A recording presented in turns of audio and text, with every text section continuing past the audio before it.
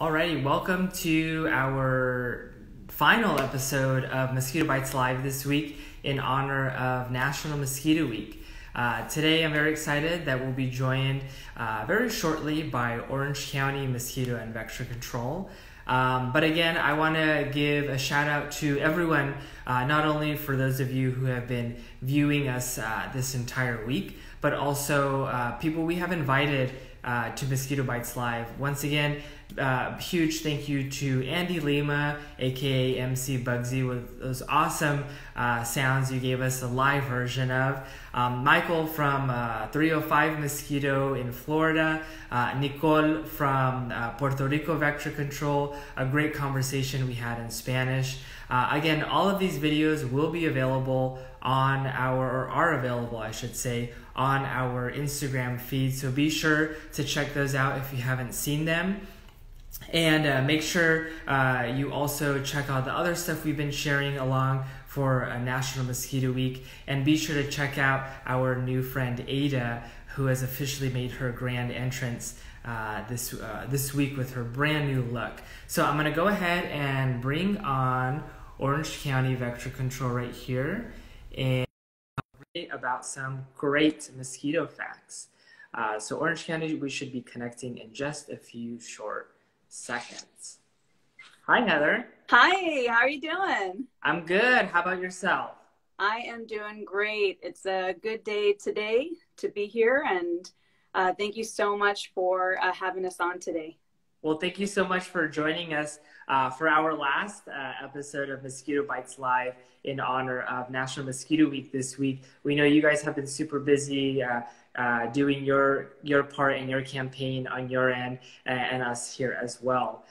Heather, do you want to give a little information about yourself, where you're coming from, and a little bit about Orange County Vector Control? Yeah, of course. My name is Heather Hyland. I am the Public Information Officer for Orange County Mosquito and Vector Control District. I actually came from Greater LA Vector Control, and before that, loved working with bugs, the LA Zoo, and I am a true bug lover at heart. So Orange County Mosquito Control actually covers 32 cities in Orange County. We've been serving the public since 1947, and we continue to really encourage people to watch out for their public health and safety when it comes to vectors and vector-borne illnesses. Definitely. And I think a great thing to point out as well is us as the San Gabriel Valley Mosquito and Vector Control District. We are in Los Angeles County and work hand in hand with our other vector control agencies of Los Angeles County, like Greater LA, like you mentioned. But you in Orange County, you manage all of Orange County. And I think it's important to note that even though we are different districts, we still work very closely together, hand in hand, and our mission remains the same in protecting the public from vector-borne diseases. Yes, of course. And, you know, mosquitoes don't have borders. They don't say, oh, this is where Greater LA is. This is where San Gabriel is. This is Orange County. All of our borders actually run up right against each other. So I know we've done a lot of different collaborations, and we're going to do more in the future. So, yeah, definitely. So I'm going to go ahead and get started with our conversation today. Today we're kind of covering fun facts or information about mosquitoes, which leads me to my first question is, what are some common misconceptions about mosquito repellents? I know people use all kinds of things. I have some here, the sprays and different types of active ingredients when it comes to mosquito repellents. We give out these wipes as well. Do you want to give us some information in regards to these, Heather? Oh, sure. Thank you. Oh, thank you. You know, I love these wipes. We actually have the same wipes as you. This is Naturapel. I think the misconception of repellents is the ingredients. I think everyone throughout the years always thinks DEET, that huge word DEET, and oh, it smells bad, and oh, it's oily, and it doesn't feel good. DEET does work if it's over 20%, but there are other options for people. I'm a little bit more natural. I like to go hiking a lot, so I use oil of lemon eucalyptus, and I encourage people to try that out. It works for me. I actually spray it on my clothes too to prevent Aedes from biting. These wipes work really well. They're very convenient. This one, it's a little backwards, but this one actually has picaridin in it. And that's a plant-based ingredient. So there's so many things, IR 3535, oil of lemon eucalyptus, you can have picaridin. There's so many different options for you. I know on all of our sites, we have some information about the ingredients that are EPA registered. So I highly suggest the wipes though, because I can just put them in my fanny pack when I go hiking. Definitely, and I think that's really important for people to know when it comes to mosquito repellent, making sure you have one of those 4 active ingredients, whether it be oil, lemon, eucalyptus, picaridin, or I think Ada's a big fan of those active ingredients. IR 3535. Making sure you have one of those active ingredients is super important because that actually leads me to my next question, which is some common misconceptions of things that do work, such as I know one very popular one are those mosquito bracelets that people like to use, or the citronella candles. Do you want to give us some information in regards to that, Heather? Yeah, well, I saw Ada saying thumbs up. Well, guess what, Ada? I'm coming for you. I got repellent. You can't bite me. So I think one of the misconceptions, I know a lot of people, I have a lot of moms, I'm a mom myself, ask me like, Heather, what should I use outside in a barbecue? I always use those bracelets. And unfortunately, I have to kind of let them down, rain on their parade and say they don't always work, specifically because you only have that around your wrist. The rest of your body is exposed. Your CO2 is coming out, and they can bite anywhere else besides that area. So it's always good to use repellent on exposed skin. I think people say, oh, lavender works and the dryer sheets. What I've seen now, because I keep looking up different things that are kind of going viral on TikTok and other things like that. And there's stickers now. There's repellent stickers that I'm seeing. And I'm just saying no, because if you just put the sticker on one part of your body, just like the bracelets, it's not going to protect the rest of your exposed skin. Right. So I think I applaud people. I know they want to do a more natural approach with the essential oils, but not all of them work. If you use EPA registered, that means that there has been research done on these ingredients. There's been arm tests done. So they are a reliable repellent that is going to protect you from mosquito bites. Exactly. And I think that's something really important that you touched base on is I know I've gotten a lot of questions about the bracelets. A friend of mine was traveling to Nicaragua and asked me like, oh, I got the bracelets. I know I'm good. And he said I had to rain on her parade and to like, no, I'm so sorry. You literally have to cover your entire self with that bracelet in order for you to protect yourself. And like you said, the dryer sheets, and these are all things that hopefully will work, but they unfortunately don't have the long-lasting effect that mosquito repellent works. Yeah. I always like to say mosquito repellent is just like sunscreen. You got to follow the label and reapply as need be. And also these active ingredients have been tested time and time again, and there's a lot of research behind them and backing them up in their effectiveness and how they do really protect ourselves versus some of these things like stickers. They're a company, and some of them can say whatever they want, and they aren't necessarily tested or proven like these active ingredients that do protect ourselves for a long time. So it's really important that we pay attention to those, especially as consumers and when it comes to protecting our own health that way. Exactly. So that leads me to my next question is, we have repellent that we can use. We have the misconceptions of what not necessarily to use or what's not recommended to use. What are some of the best things that we can do other than using mosquito repellent when it comes to protecting ourselves from mosquitoes? Well, I tell a lot of people, our campaign is almost the same. All the sister agency are saying tip, toss, take action, or tip, toss, protect. So the main thing, hey, I see that saucer. Tip it out, Ada. So I would say you have to tip standing water. And it could even be, I'm guilty of it. I actually found a pot that my mother gave me that didn't have a hole in it. And I was wondering why we were getting bit on our deck, because I'm pretty cautious about all of our plants. This had filled up to the brim, and just the water was in the pot, and hundreds of larvae, hundreds. So even that little puddle of water on top of dirt can actually be a breeding source. even the tiniest cryptic sources, I think, is what people need to look for. So tip all that water out. Ada, I know you lay eggs around man-made containers.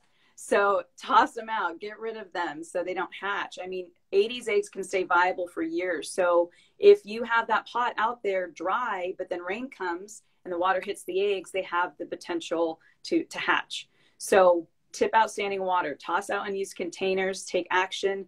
You can wear repellent, but another way to take action is, I always tell my neighbors, hey, over there, hey, Joan, I see that pot. You might want to tip it over. I care about your health. My dad uses, I see this all the time, a Home Depot bucket. Those Home Depot buckets, everyone fills them with water for their dog. I'm like, dogs don't need that much water. So tip that out and just turn it over.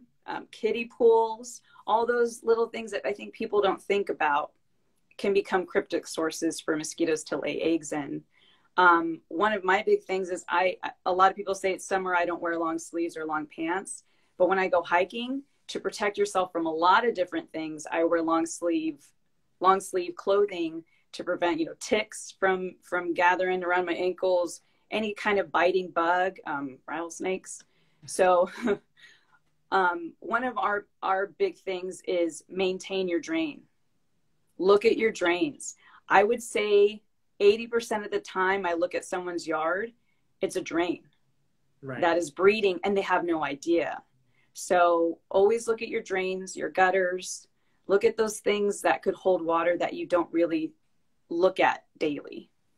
Right. And I think that's really important information, especially what we always like to say as well is removing those sources or anything collecting water once a week. We always like to say, we all put our trash out in the curb once a week, taking that time, just a quick little scan of your yard. Because I know, like you said, I've been guilty too I have found bags that have collected water after the rain, or even a recycle bin that wasn't covered, collected water. Those are all big sources. And especially, like you mentioned, kiddie pools, especially right now as we enter warmer months and as people are at home more right now, a lot of things like kids' toys and all that stuff that we kind of just leave laying around in our yard, if they collect water and we leave it there for a week, easily going to turn into a home for a mosquito, and that can easily start breeding eggs.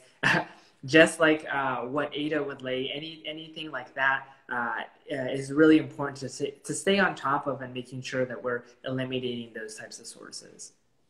Oh, definitely. And I think one video we were thinking about producing is looking at internal sources. So looking at the inside of your house. And I don't think we talk about that a lot, but I have seen when I have gone into houses before, I saw a guinea pig kind of station, a guinea pig housing unit, and the guinea pig's water dish had larvae in it. So, I mean, you have to clean out your pet's dish, but little things like that, even your coffee maker with the Keurig, it has a potential, your diffusers, if you don't use them enough, all those little things. Aedes love indoor areas. So even indoors, you can have breeding sources that are kind of lurking around. My mother, when I gave her flowers for Mother's Day, she still had them in there in the vase, and they were breeding in her own house. So now that we have Aedes pretty much all around, LA County, Riverside, Orange County, San Diego, they're everywhere now. We really have to think kind of outside the box when it comes to breeding sources. Right. And I think that's outside the container. I think that's really important too. Like you said, checking inside our homes as well, because that's something I think we tend to forget, especially if we have indoor plants like lucky bamboo. Lucky bamboos are like magnets for mosquitoes. So it's important to make sure that we're staying on top of that. That'll lead me to my final thing that I've been asking everyone on our videos, and this one's for you, Heather. What is in your experience in working and learning about mosquitoes, what has been the most interesting fact, or what has surprised you the most about mosquitoes or mosquito control? When I started learning more about mosquitoes, they're these prehistoric phenomenons to me. They're these little tiny flying insects that no one really thinks about, but inside they have the capability to transmit diseases, which is incredible that they have the capability to do that. Their spit is what fascinates me. Their saliva can numb and thin blood. Is to have that little tiny insect have the capability to do that is absolutely amazing to me. And the fact that they have 6 mouth parts. 6. Yeah. That's incredible. So, I mean, there's so many other different things. They have 3 stomachs. A lot of people don't know that. All these like little tiny things that they have inside to become the most dangerous animal in the world. I mean, that's kind of a big deal when you're the most dangerous animal in the world, right, Ada? I mean, yeah, that's kind of a big deal. That's really, being so small. Exactly. I feel the same way, constantly fascinated by these mosquitoes, and they do really good at what they do, and that's surviving. And if we can try to put a hold on that and reduce that population as much as we can, it can really make a big effect and difference in the mosquito population and the vector-borne diseases that they can spread. Heather, thank you again so much for joining us today as part of our last installment of Mosquito Bites Live as part of National Mosquito Week. Very appreciative of your time. And again, thank you so much for having been a part of this conversation. Oh, of course. Thanks for having us, and get ready for the biting summer. I'm excited about the next couple of days for National Mosquito Awareness Week, and I look forward to seeing everyone else's fun things that they have available. Definitely. Again, Heather, thank you so much. And again, I want to give a big thank you to all the other agencies and people who have joined us for Mosquito Bites Live, not only our viewers, but also Andy Lima, aka MC Bugsy, who joined us on Monday with a great conversation. Michael from 305 Mosquito, all the way from Florida. Nicole from Puerto Rico Vector Control, a great conversation we were able to do in Spanish. And Heather, thank you again for joining us in Orange County for this great conversation on how we work together and what people can do to protect themselves from mosquitoes. And Ada will definitely be thriving if we don't eliminate any sources. Thank you to everyone who has joined us. This has been a great experience. Keep looking for more content that we'll be posting until the end of National Mosquito Week. And thank you again for everyone. And Heather, I really appreciate your time again. Oh, thank you so much. I'll see you around. Bye, Ada. I hope not to see you around. I'm looking at you. Bye, guys.